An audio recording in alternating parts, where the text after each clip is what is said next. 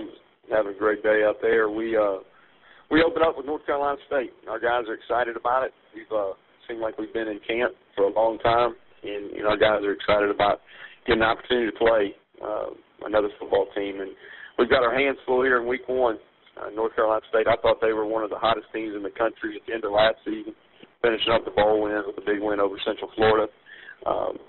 One of the top head coaches in the country, I believe, and Coach Dave Dorn's got one of the highest winning percentages, a really good defensive mind. Obviously, with them, it starts with their quarterback, Jacoby Brissett, Heisman Trophy candidate. I think he's a guy that can do a little bit of everything. He throws the ball extremely well.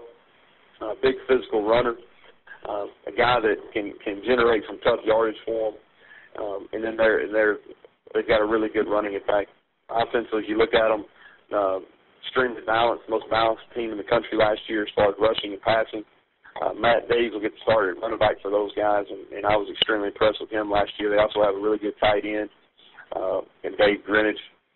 Defensively, really came on and played strong at the end of last year. Thought they played with a lot of passion. If you look at the stats they put up toward the end of the year, very impressive. I think they have one of the most experienced secondaries returning in the entire country. Most I know in the ACC, and one of the top returning units in the country. Some guys that just jump out to me immediately are the DN Mike Rose. Had a lot of tackles for loss and put a lot of pressure on the quarterback. Nose tackle BJ Hill. Really big, powerful guy inside, and their Mike linebacker Jared Fernandez made a lot of plays. And I think their strong safety Josh Jones is really active. We're going to have to account for where he's at. Thought they did both corners that are returning. Thought they did a nice job in coverage last year. With that, I'll answer any questions. Thank you, Coach. As a reminder, members of the media, it's *1 to get in the queue to ask questions. First questions come from Randy with the Sunbelt Digital Network. Randy, please go ahead. Hey, Neal, how you doing this morning? Good, Randy. How things in New Orleans, man? It's going well here. Thanks. I wanted to ask you about one thing you brought up at Media Day when you were here, actually, in New Orleans, was you said you wanted to improve in the turnover margin area and penalties. Now, besides those two statistical categories being very important aspects of winning football games, why was your focus so much on improving those two areas going into this season? Well, our focus really from spring ball on is we want to be the most improved team in the country. How can we go about doing that? And the two things that jump out to me just from a statistical category that can help us do that are turnover margin and penalties. If you look at us last year, finished above 100 in total defense, scoring defense, and plus 100 in the total offense category as well.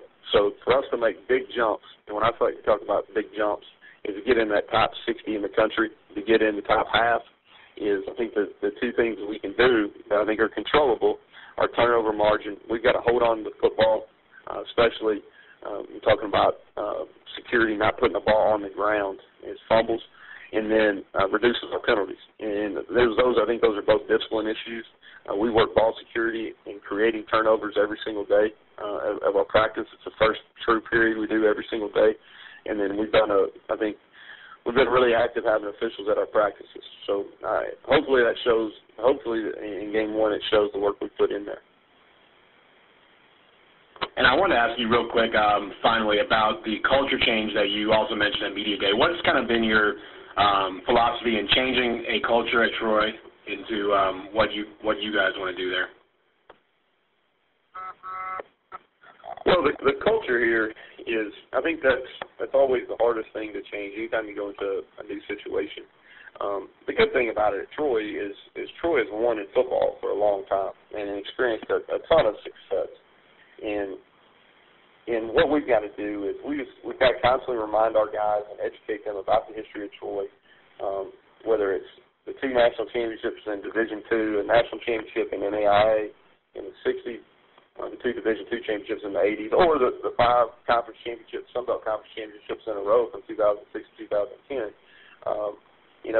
What we're doing here is we're getting back to and really, I guess, and this is what we've done really in the last week, heading into this week is focus on belief. We've got to build the confidence in our guys and get the belief. Our guys have worked extremely hard. I think our buy-in factor's been very high for a new staff coming in.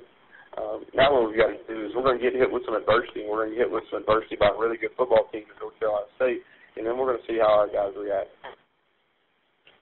All right, thanks, Neal. Good luck. All right, appreciate it.